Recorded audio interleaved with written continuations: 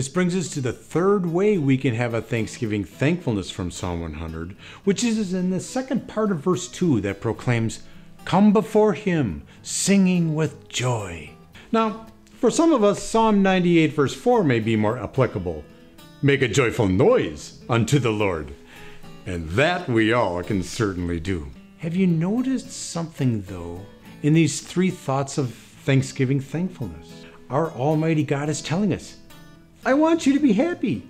So shout with joy, serve and worship with gladness, and sing with joyful songs. Now, turn to the person beside you and ask, are you joyful?